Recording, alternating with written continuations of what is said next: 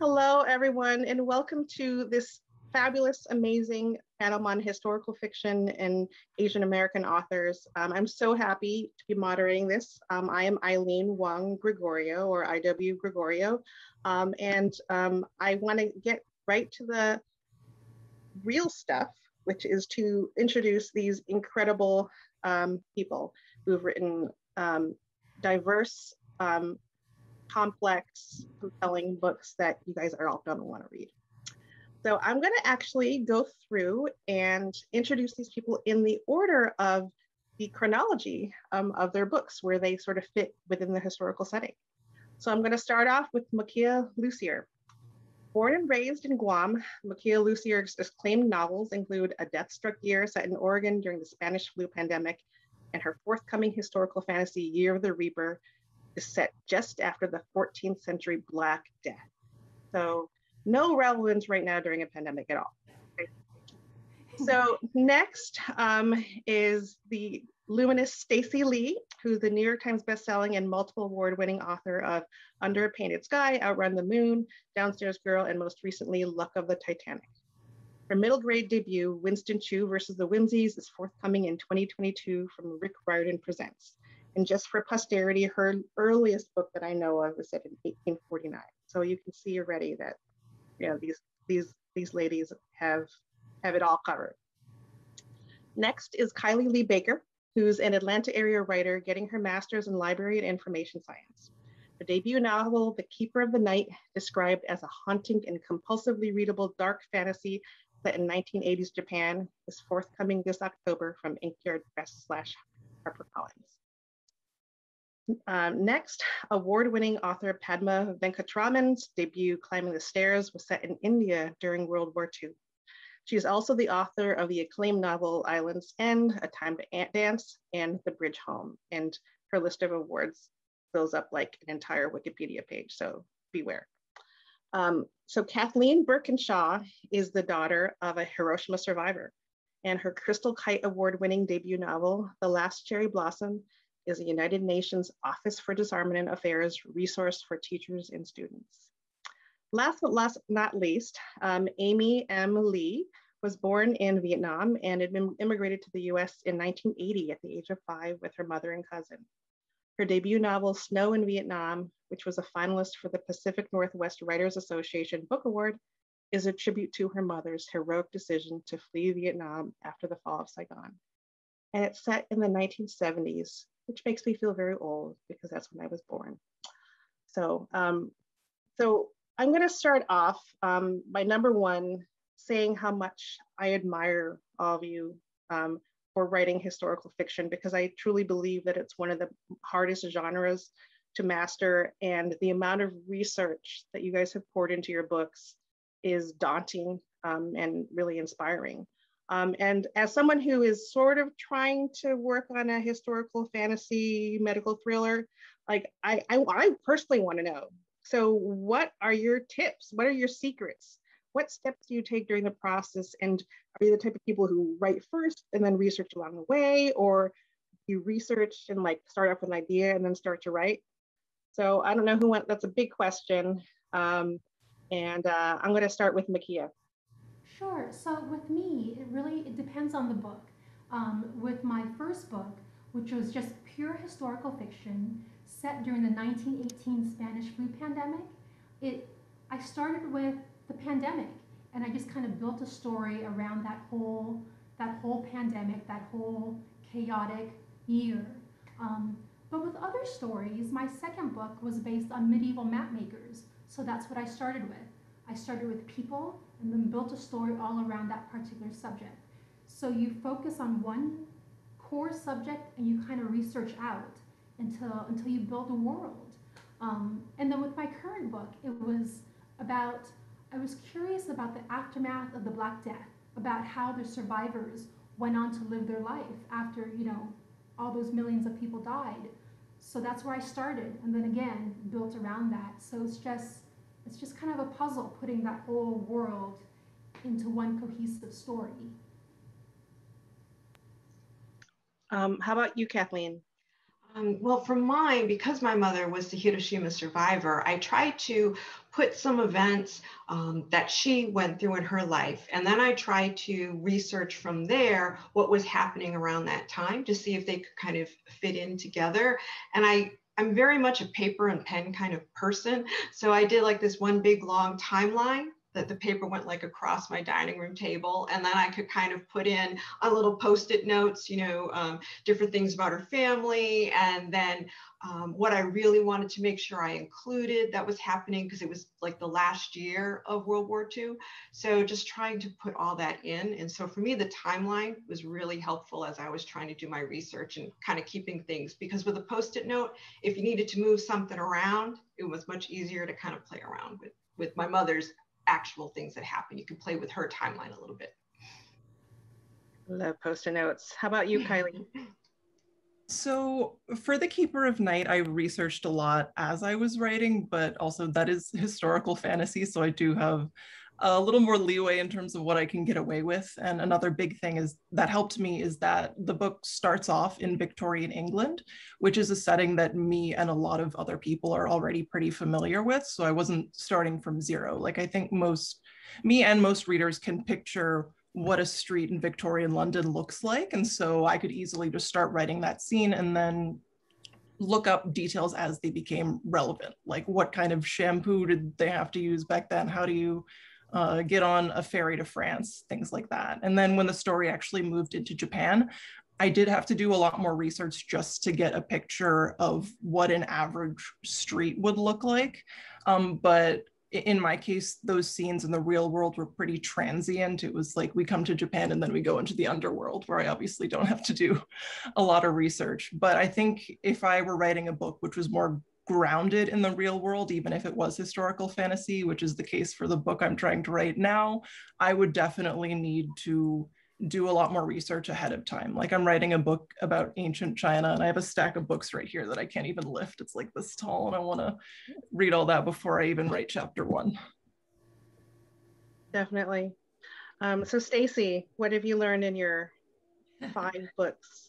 Yeah, I have realized, and I don't know if others feel this way, but I've realized that I come to my subject matters not necessarily being interested in them to begin with. It's always like the possibility of a story that draws me in. And in this case, for Luck of the Titanic, learning that there were actually Chinese men sailing on the Titanic, which was like a mind-blowing thing. My mother-in-law sent me this article a couple of years ago, and I was like, whoa, that actually happened, and people didn't know that happened. So I mean, I wasn't like one of those big Titanic fans. I didn't see the movie like dozens of times like people did.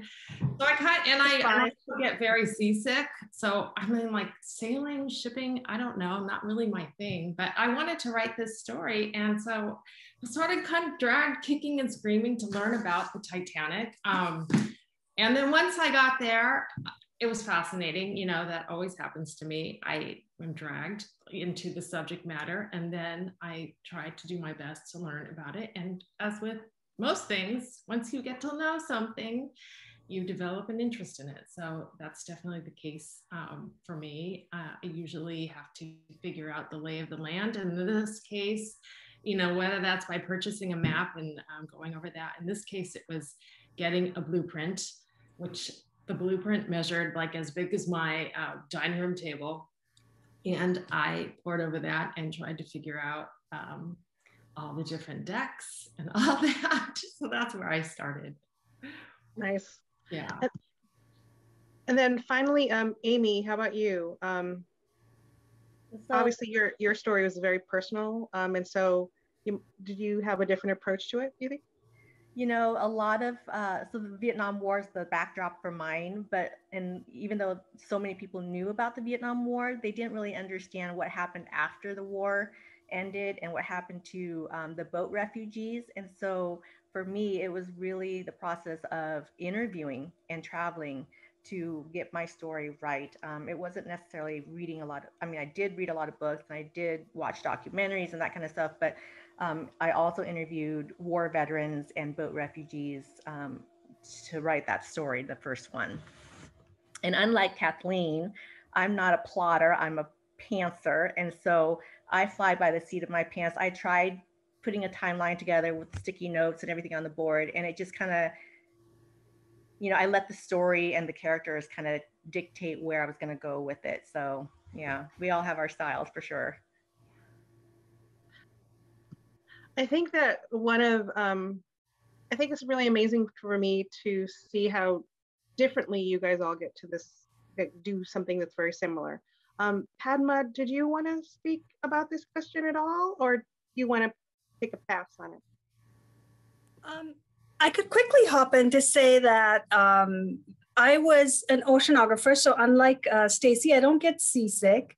But that means also that I came from a very different place when I started writing my first novel, Climbing the Stairs. And I didn't think of it as, you know, writing historical fiction or anything. I think I have to put this in front of my face to be seen. But what happened was I was going through the process of becoming an American citizen because I moved here on my own when I was 19. So that's very different, I think, from, you know, a lot of other experiences. And when I thought about that, you know, did I want to become an American citizen? The question in my mind was that suddenly America's wars would be my wars. I wasn't just taking what was good in this country. I was also going to be taking on this country's history. And when I started to think about that, my mind went back to this very different time and place, right? India in the 1940s. But when my own family, people in my own family had asked this question, and one of those people was my grand uncle, who in the 1940s was a soldier in the Allied forces. And I started to realize that although Mahatma Gandhi's contributions are very well recognized, as they should be, unfortunately, there is a whole lot of this whole swath of people who have been just absolutely forgotten by history and not honored, who were the Indian soldiers who fought on the Allied side, because everybody thinks World War II soldier, white guy. And that is so wrong, right? There's so many people of color in our country today as well who have fought and died, and they're not honored. And so I started to think about that, and then suddenly I had this image that was on the hardcover of the novel, which is just of this girl standing at the foot of a staircase that she was not allowed to climb just because she was female. She was told she had to stay downstairs where the kitchen was and wasn't allowed to go upstairs to the library. And that's when I started realizing, in a way, I was writing not just my uncle's story, but my mom's story, because that had happened to her. And, you know, hearing Makiia speak of the Black Death, my mother has actually lived through plague scares in India. So when this pandemic started, she said to me, it is not the plague, you know, and given what is happening in India right now, recently, she said to me, it feels like that. And so I think there was this very deep personal connection, like so many others have expressed with this story. But for me, the starting point with research was speaking to family, looking at photographs, reading letters, and all of this sort of personal gathering. And then, of course, also doing, you know, tons of research after these people became sort of characters in my mind. So books galore about World War II, which I never thought I would read. The pressure for that, the responsibility that you're taking the step to represent, right? So tell me, Padma, you discussed that the depth that you need to go to be able to represent accurately, and I feel like you guys all must have stories about that, that where uniquely as women of color you're looking at the history through a very different lens than other people do. And I'm wondering whether you guys consciously write your books from your perspective, and of course some would argue that you couldn't not, that in everything the personal was political, and particularly as women of color, anything that we write is viewed through a different lens. So does anyone want to talk about whether you feel that there's more pressure or responsibility to provide accurate representation, especially given that so many of these stories have not been told?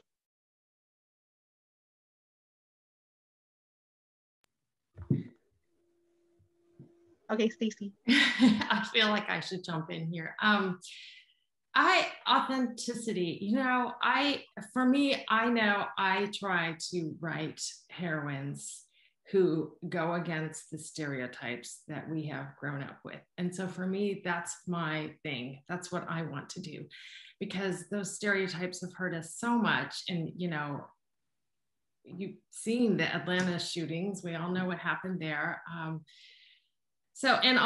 I know the few books that I came across with Asian American women in them growing up, they were all playing to these stereotypes, the depictions in movies, etc. So for me, all my heroines have to play against that stereotype. And then, and it's hopefully not done in an artificial way, because these are, you know, people are just many layers of different things. So I try to make my heroines like strong and clever and inventive. And certainly that was the case with the heroine in this book, Valera. She's an acrobat.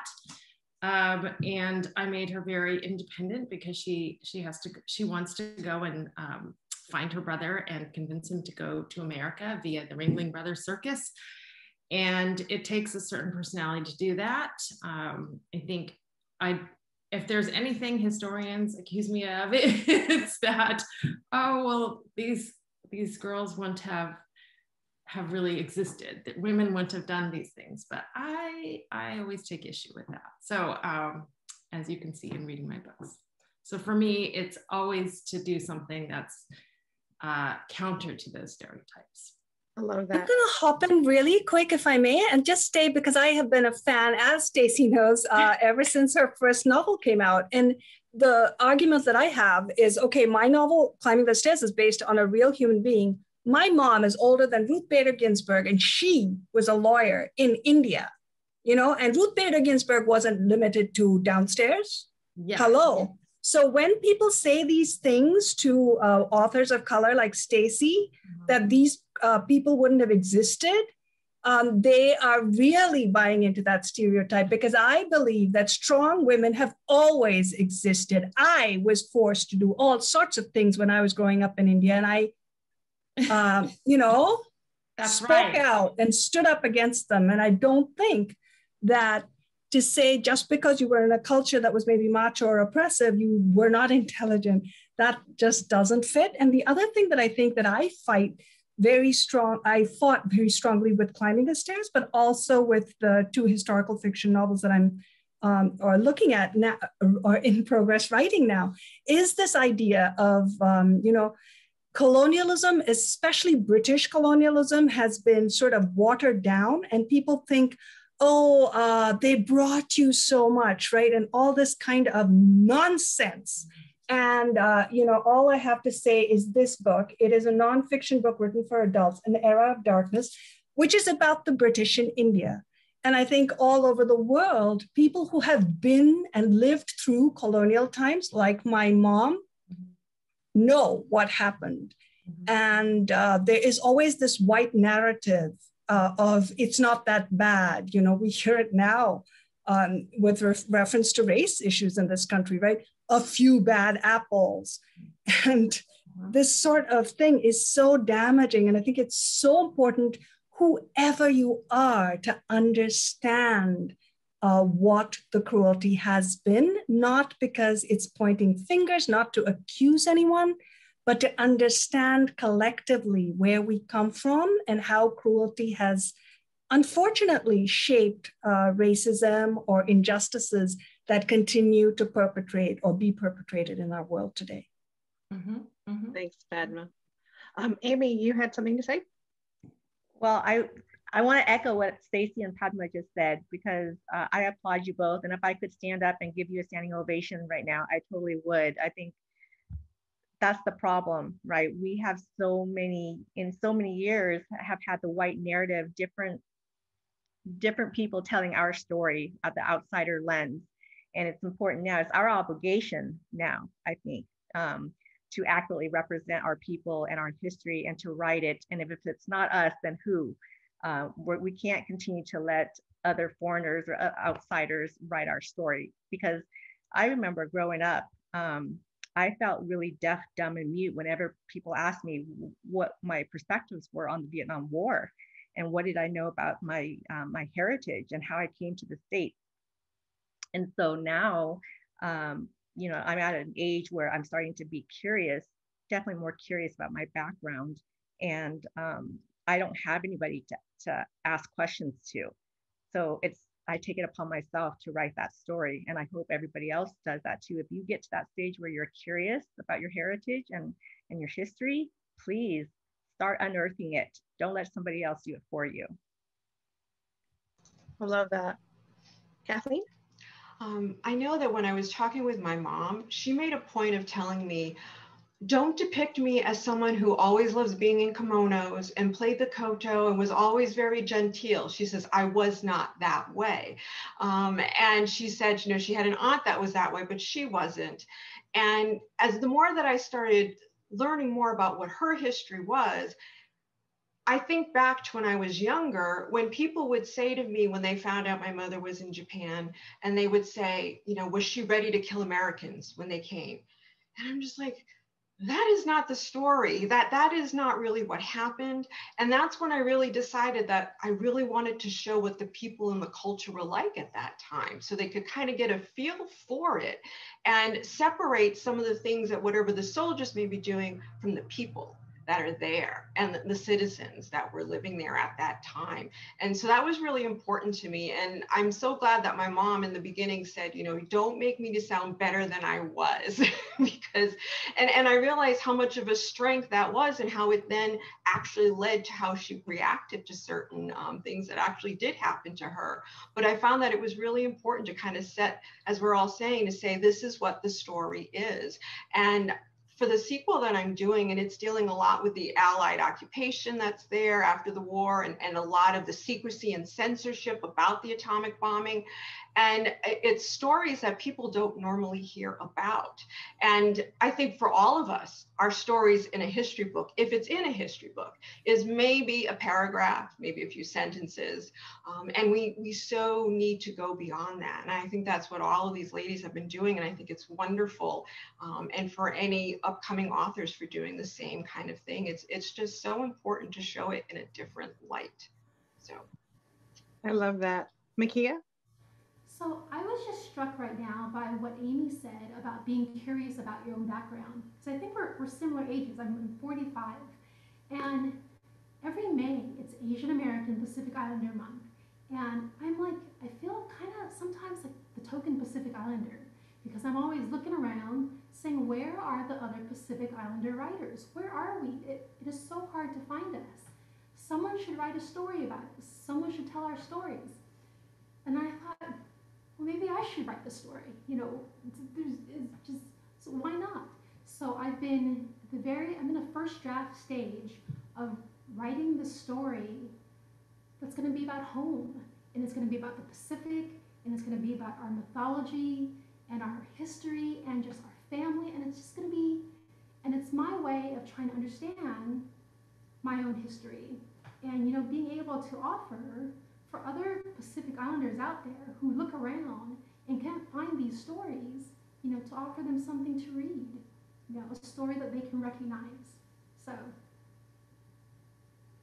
I love that. I mean, I want to sort of reiterate to me how wondrous it is to be moderating this panel, because this is a panel that certainly never would have existed when I was growing up, when Asian American literature was imitan, right?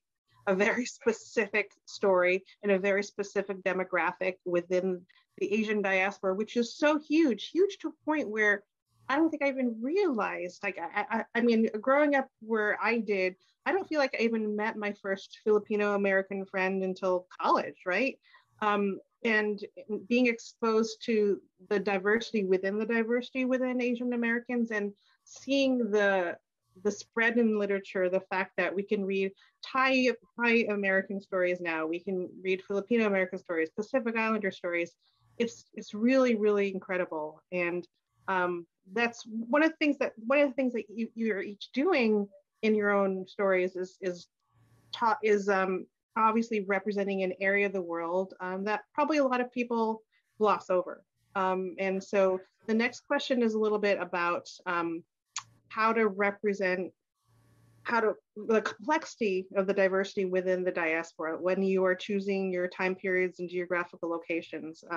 Just because so many people do have this idea of Asia as a monolith, but we know that there are so many different ethnic groups, religious beliefs, viewpoints on mental health, sexuality, gender roles, etc.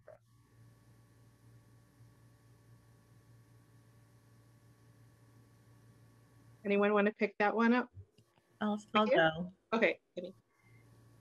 I think part of the answer is in your question, Eileen, in terms of complexity, because here's an example. You can be Chinese living in Vietnam, not knowing the Vietnamese language, never having been to China, but you have your own story. You have a voice, you have a narrative, and you need to write it.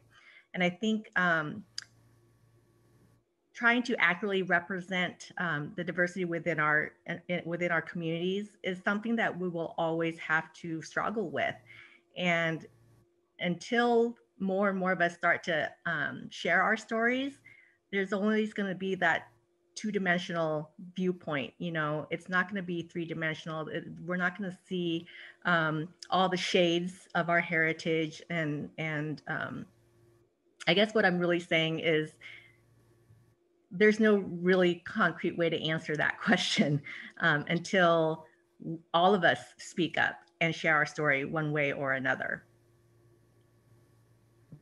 I will kind of pick on Kylie, if you don't mind, just because I know that in your story, you have two different Asian cultures. It's like, wow, what an idea to have two different Asian cultures in the same book. Are you sure it's not too much diversity?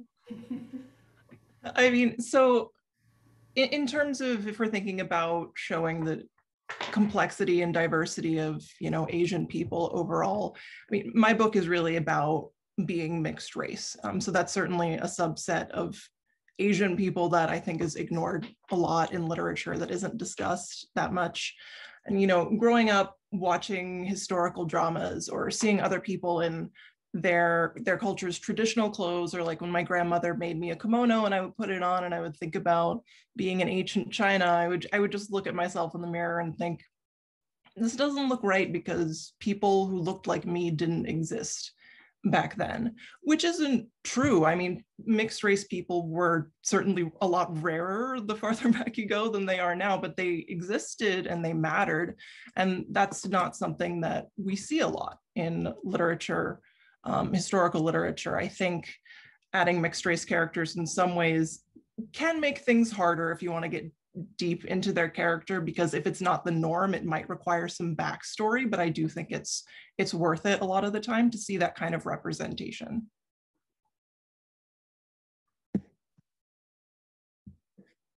I love it. So you guys all consciously chose to write for young people and teens. Although Amy, I guess maybe your books might be more older adult. So sorry, not adult.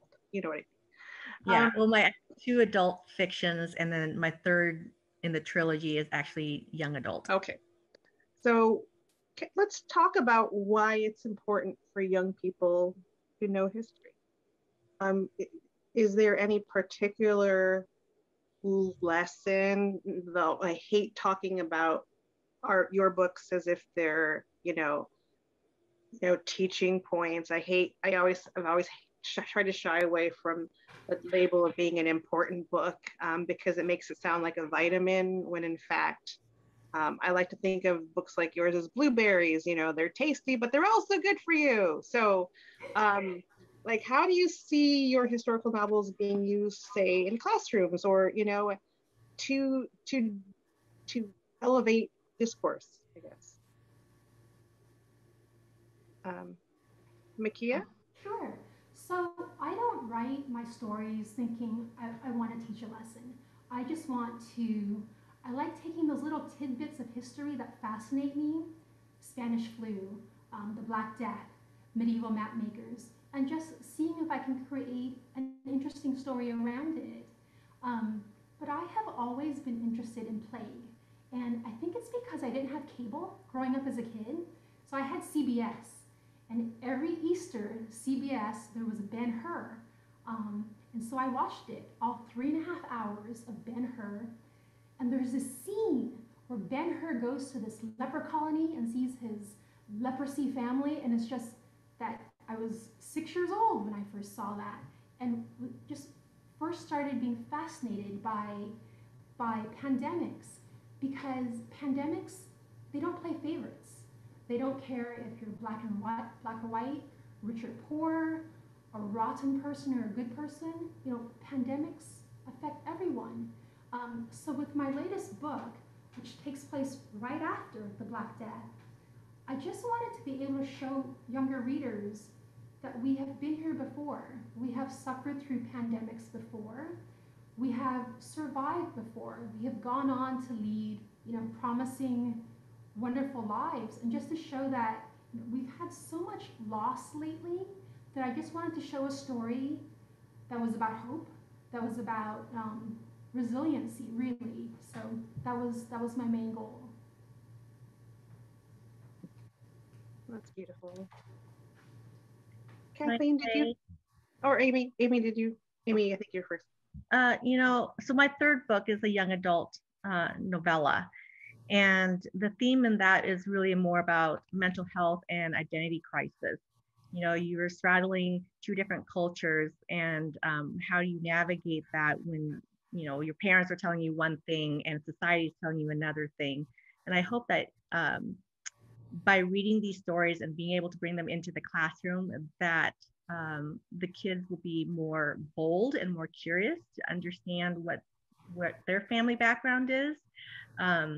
And I think also that because I grew up with not knowing anything about the Vietnamese culture and the Vietnam War and everything, that it's our responsibility as Asian Americans, which is the fastest growing community in the United States, that it's our responsibility to bring those stories to the forefront. And even if some of my books are adult fiction, there's a way to bring it down to the young adult readers or to the kids. You know, I go to schools and I speak to the kids about the refugee experience.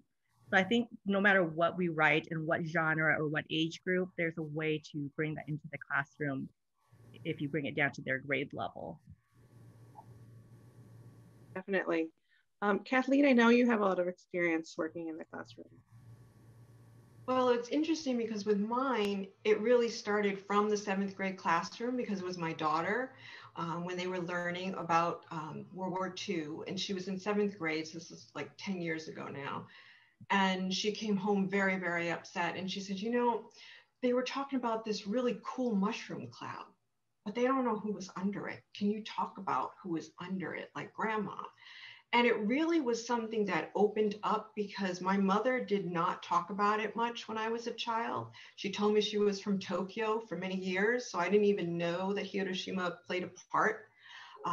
And then when she told me, it made more sense because she had a lot of PTSD issues. But learning more about the history and being able to go in and tell it to them. And my mom was always private, but she said, you know, they're going to be about the same age that I was when it happened. And maybe they'll relate to me better, you know, and she really felt that they're all going to vote someday so they can walk away knowing that it's more than just a mushroom cloud. It's more than just a paragraph to say, and we won the war afterwards, because it's just disrespects everybody who went through something. And I think that that was kind of the turning point of realizing we need to bring more of this out. We need to show more of a connection, because if we look at history, and if we don't connect with that humanity, whether it's under a cloud, whether it's in the Vietnam War, whether it was in India, then we're apt to repeat it. And we've seen horrific things be repeated. And I think that it's so important that we talk about that connection. And I think all of our books really try to do that, regardless of when they happened in history. You realize how much is missing in the classroom, and they're young. And I think I have found that when I speak to students, they said the number one thing that makes them interested in wanting to know more about other people's history, their own history, or nuclear weapons, is the story about the little girl in Hiroshima that I write about. And I think that so our stories, when we use our characters, it draws them in and they realize that makes sense. or now I understand that, or, you know, I need to find out more about this. And it just touches my heart when I see that, because it just makes you feel like if you can touch one person with something and then they can take it out there and bring it out more, then all the time that you spend writing, all of that, it just is so worth it. Absolutely. Stacey, I think you had something to say. Well, I think Kathleen said it so perfectly and beautifully, is the importance of the personal story and the personal journey. And I think that's what historical fiction authors absolutely contribute, is that we are piquing the interest of students in learning these subject matters that maybe they would not have otherwise been interested in through that personal story. So I think that's the beauty of it. And yeah, I mean, I've had lots of kids come up to me telling me that they had to find out more about the 1906 earthquake, for example, with Out on the Moon, because of my character's story. And, you know, that somehow piqued their interest. And with Makiia, the plague, I mean, I love that you were interested in the plague growing up. That's kind of adorable. But look at all the people who will be, you know, more intrigued, and not just because of our current pandemic, but because of, you know, there's so many reflections of that with the Black Plague. Yeah, so absolutely. And also the other thing historical fiction allows us to do is, I think it necessarily requires us to think, to have questions in our mind afterward. You know, who was worthy of being saved on the Titanic, and why? Or with the Downstairs Girl, I asked the question of, how do you raise your voice when you're like the lowest member of society and you're supposed to be hidden and nobody wants to see you, no one wants to hear from you? How do you make yourself heard in that situation? And yeah, so I think leaving readers with questions in which they can wrestle with and hopefully inform them, like, you know, grow better from it. I think that's one of the things that historical fiction writers bring to the table. And I just wanted to jump in because it's funny, because I was thinking of exactly what Stacey was saying, which, and I agree with Kathleen, it's the one specific character that leads you into the story, but it's also this larger general question that then can get raised. And so many of these questions are of current relevance. So, I mean, if you are a history teacher watching this, then I think that's important as well to, you know, sort of relate it to current debates. I mean, this question of violence and nonviolence, which my book, Climbing the Stairs, it's central to that question, is something that, you know, we think about. It can be interpreted in so many different ways, and it is very much a current question. Right, it was very much a current question when I was writing the book, and when the book came out in whenever it was the Iraq War, I think at that time. But you know, so I think that connection is something that's very, very important, and then brings these issues to a sort of place where I think everyone can own them, and I think that's important too. Like, not to think, which, you know, We Need Diverse Books says it all the time, but I started before them. And it was so hard initially to convince a teacher, a person, a librarian, a parent, that you do not need to be Indian to pick up Climbing the Stairs. You do not need to be of Chinese descent to pick up Luck of the Titanic, you know, or Downstairs Girl, or Under the Green Sky. And I think that's something that to me is so important. One thing that I just wanted to touch on, which was the previous question, is also, for me, it's so important that India is seen as one country now, but India, which many people don't know or don't understand, it is like Europe. It is a mini continent. And within India, we have each state speaks a separate language, has a separate cuisine. And so and our languages are more different than the European languages, much more different than Spanish and German. So I think that's something that is really not very well understood. And the final thing I want to do, because well, Stacey knows anyway, that I love to lift up other people's books. And here's a fabulous book called Suitcase Full of Seaweed and More, and it is written by Janet Wong, who is an amazing Asian author, and it underlines Kylie's point, and it actually is about her own life, and it features a character who is mixed race, Chinese and Korean. So I just wanted to give a little shout out to that book, even though it is not historical fiction. And yeah, and I have a whole bunch of different books here, and by Indian authors or South Asian authors, as we are called now, and each of them is from a different part of the Indian subcontinent, and that's something that is just not understood. And we have different religions, we have different ethnicities, we have just so many differences, even though technically India is one country. Love it. Yes, amen to that.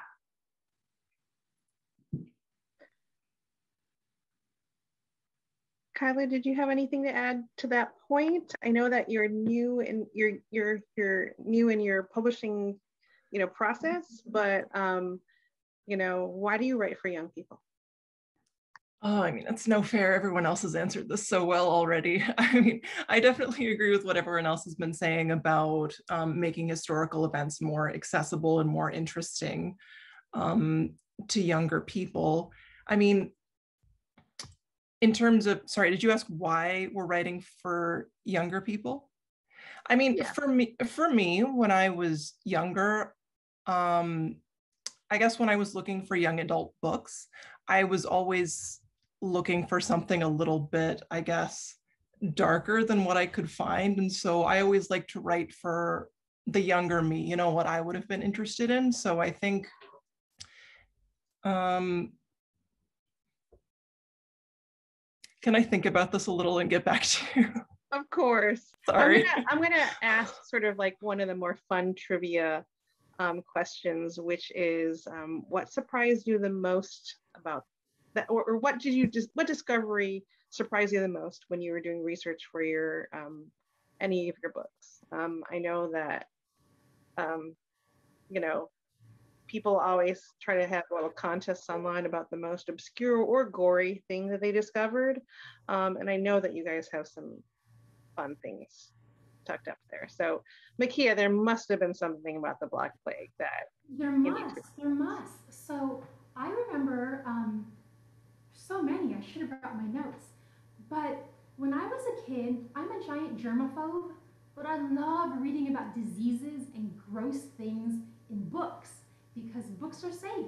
Books are, So I love going back into history and looking at the nasty medical technology of the Middle Ages, or even the 1918 Spanish flu pandemic.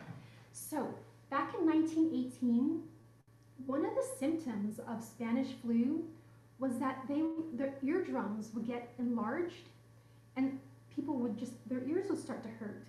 So a doctor would have to go in to alleviate that pain and stick a needle right there in a person's eardrum just to burst it as a way of alleviating that pain. And I've learned through research just countless gross, fun things. I mean, the Middle Ages, they were just so filthy. I mean, or they didn't know back in the Middle Ages that plague was spread from fleas that were on the back of black rats. They thought it came through the air. And because the Middle Ages was kind of dirty, they didn't bathe so often, there were a lot of black rats. There were a lot of fleas. And so just finding those little tidbits of grossness is just the kind of books I love to read as a kid and now. Totally. I remember reading about that in like a public health class, like how they were able to trace it to sanitation in rats. Anyways, Stacey, you got some stuff up your sleeve. I know you do. Oh, okay. I found out some interesting and kind of gross Titanic facts too. Well, I maybe, for the day it wasn't gross, but for our standards, it was kind of gross. In the third class, there was only one bathtub for all the passengers, for the thousands of passengers. And I guess people didn't really need to bathe. You know, they would get clean before they embarked on the journey, and then they could last a week without taking a bath or anything. So that was fine. Another thing I learned is that in the third class, the males had to be separate than the females. So the males had to be on the front part of the ship and the females had to be on the back half of the ship. And there was no mingling because, you know, they're very paternalistic, like, oh, if there's mingling, that might lead to babies or something. So, but the funny thing is they didn't require this at the first class. So it was just the third class that they did not trust. Yeah. Nice. Anybody else? Sure. So I have a very quick thing, and that is that I never thought that I would find people who fell in love in my family and got married kind of on the slide. But, you know, Climbing the Stairs has a little romance, and I discovered that some people in my family were up to, you know, not my mom, but.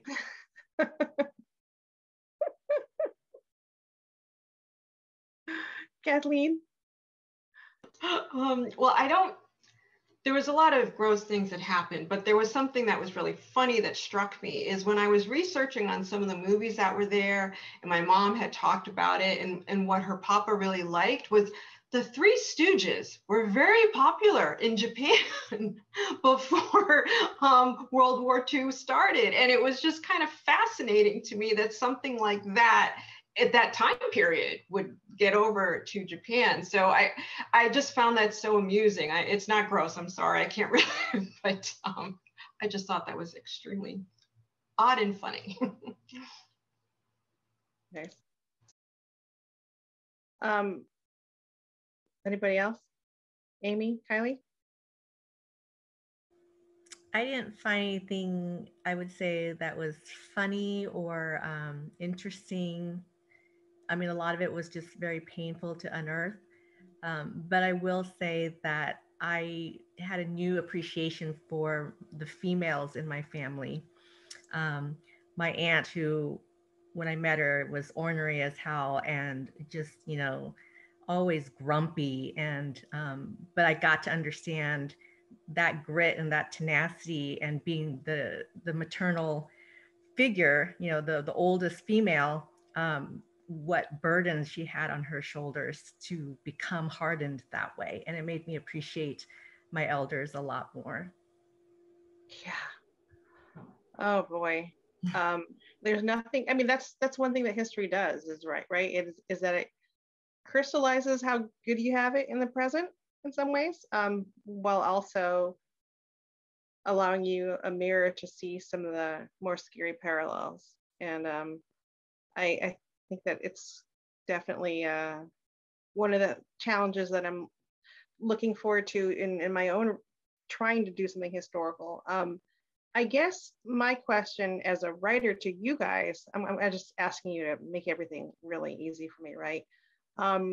So do you ever, Stacey kind of already touched upon this, you know, when she talked about how she wanted to make her characters independent, and some people thought, oh, that it wasn't real, quote, realistic. When else do you find yourself pushing the boundaries of like history? And because it's historical, but it's also fiction, right? Were there any times where you had to make editorial decisions to fictionalize things?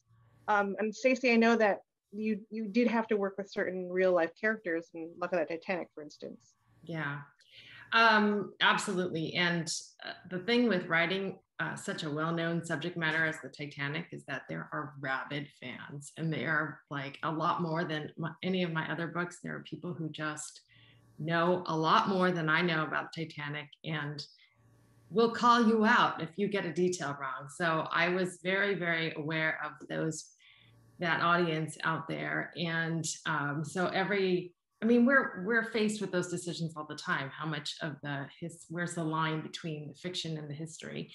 But I was ever more aware of that when writing this story, because I knew how many people were so invested in the history. That said, there were some timelines I did have to fudge a little just so I can get all my story in. And I think that's probably where I took the most liberties is, you know, a lot of stuff happened between that Titanic took a couple hours to sink, but I needed more than a couple hours to get my story in. So I did take a few liberties there. And it's one of those things I'm aware of. I'm sure a Titanic expert would be able to figure out, oh, they couldn't have gone upstairs and downstairs and done all this stuff in that time allotment, but. Totally. Makiia and Kylie, I definitely want to hear sort of about specifically historical fantasy. Like, what were the conscious choices that you were made to leapfrog off the history into the fantasy? Like, how did you put it all together? Sure. So my first book was pure historical fiction, the 1918 Spanish flu. And I remember writing a background document on that because I didn't want to get called out on my facts. I wrote that book like it was a thesis. I was prepared to defend it. If I saw a bad review, I would say, no, I am right and you are wrong and I can prove it. But with my second book, with Isle of Blood and Stone, now this is historical fantasy, and this is a book based on medieval map makers who lived around the Mediterranean. And with that book, I wanted the history part to be accurate. So the history around medieval map makers, around map making technology of the 14th century, around shipbuilding and traveling in the 14th century, that is accurate. But I wanted the freedom to throw in sea monsters, and I wanted the freedom to throw in ghosts in the forest and do all kinds of fun things, and, you know, and just call it fantasy. I wanted to have a little more freedom and a little more fun with this second novel. So. Very fair. Kylie? So I guess for me, a lot of my story is just pure fantasy, like Reapers and Shinigami, but there are some things that sort of bridge the gap in some ways because there's a lot of folklore in my story. And I mean, a lot of those, I mean, you could argue it's more fantasy, but it's still like, you know, oral tradition that's been passed down, you know, in different places from different areas of Japan. And so I had to, my editor asked me to sort of go into more detail about a lot of those yokai in my book. And as I was reading about them, I realized that there's so many different versions depending on where the story is coming from and like when it was told. So when I was thinking about that, I sort of ended up blending them together into my own version that I made sound a bit more flowery than what is probably actually how people would say it, just so that it's a little bit spookier. So that's probably where I took the most liberties. I tried to stay pretty close to things I had actually read, but there is definitely some things that I have added just for the sake of making it more engaging. You know, if anyone says anything, I always think, well, there's so many different versions of the story anyway. You know, what even is the real one? Cool. All right, so we're close to wrapping it up, unfortunately, but I wanted to end with one of my favorite questions, which is, what is your favorite piece of reader feedback that you've ever gotten? And Kylie, I know your book isn't out yet, so this is unfair for you, but think about the people who have read it, you know, your beta readers, your editors, your agent. What is a thing that someone said that make you think, this is why I'm doing this? I will say that a lot of Vietnam War veterans have reached out to me and told me how healing my books were for them. And so I think that's just amazing. I love hearing from my veterans and getting their perspective. And when I wrote my second book, one of the veterans who read my first book actually gave me permission to publish his poetry, his poems that he'd never published before. So, you know, making those connections is the most beautiful thing. That's wonderful. Makiia? So my first book was about, with Spanish flu again, was about a 17-year-old girl who volunteers for the American Red Cross with nurses and doctors in an emergency hospital. And my first letter was from a 16-year-old kid, just a high school student, who said reading that story, even though Cleo Berry was a fictional character, Cleo was a role model for her. Cleo made her want to grow up and become a nurse. It was just the sweetest thing I've ever heard. So it was just, words matter, your stories matter. So it was the first time I realized how important storytelling and words were to other people. I love it. Kathleen? One of them was from an in-person thing that I had done at a school, and the girl came up to me and I asked her name to sign in the book, and she said, well, I'll have to give you the name that my mom said I have to use. And she said she recently moved to the States, and she was from one of the Eastern Bloc countries. And she said, when I read the book, she said, you know, I know what it's like to lose people. And she looked at me and she says, I've lost a lot of people, but your character, your mother, gave me hope that my story will matter no matter where I am, and I can still be me, and that I can get through it somehow. And that that'll stay with me for a very, very long time. It was very touching to know that something that my mother went through that she tried to hide for so long could mean something to somebody else. Aren't in-person events great? Like, I can't even believe how much I missed that, how much I missed those connections. Me too. Great thing for us to be looking forward to in the next few months. Stacey? I think for me, it's the readers who, two. It's the readers who say they didn't think that anyone would be interested in their stories as writers. And enabling young people to actually pursue their passion as a career. And then the other is, I was surprised by how many teenagers reached out to me who did not know about their culture, either because they were adopted or they came from cultures where, you know, they just didn't learn a lot about their culture. Maybe they were more like fifth generation or whatever. And so being able to reach that audience and understand what it means to them to learn a little bit about the history of Asian Americans in the United States was quite special. Yeah. Love that. Kylie? Sorry, okay.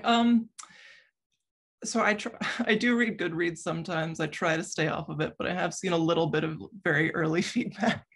And I guess one thing that really makes me happy is when people talk about how much they like Ren, the main character of my book, and how much they care about her, which is interesting to me because I wrote her to be a very unlikable character, someone who's really angry because of the way that she's treated.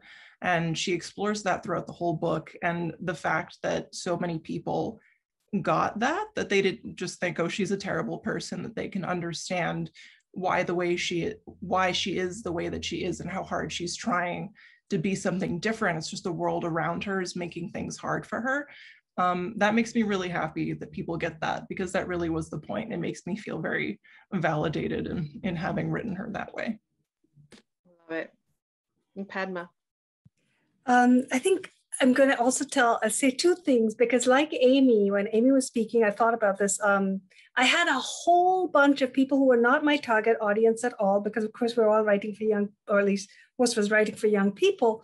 I had a lot of veterans who had served in the Allied forces and were in the British Indian Army write to me and say, you know, thank you for telling our story, because it hadn't been told before, and they were just so happy. And that was huge for me. And the other thing that happened, which was just mind-blowing, and I think that's why, in spite of all the difficulty of writing, I have persisted, was a young Latina woman. A few years after I had written Climbing the Stairs, and I was, having all sorts of issues with my second novel getting lots of awards, but then going out of print. And I was really depressed and thinking, God, should I quit? Walked up to me and she said, hey, I just wanted to let you know that I went to college after reading Climbing the Stairs. And to me, that just meant so much.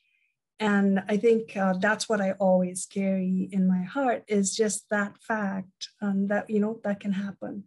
And I do want to say, Eileen, you were very kind to introduce us all. You are also an incredible award-winning author. So I just want to say, I am so honored to be here with you. Thank you for moderating, and thank you for saving lives and being on the front line in this pandemic too, because you've been doing that. I actually, I thought the panel was on Thursday, so I actually forgot I was on call. So I did get a couple of texts during this that I forwarded to my colleagues. So I guess I'm not saving lives tonight. I'm like, you do it, you handle it. So, but thank you, Padma.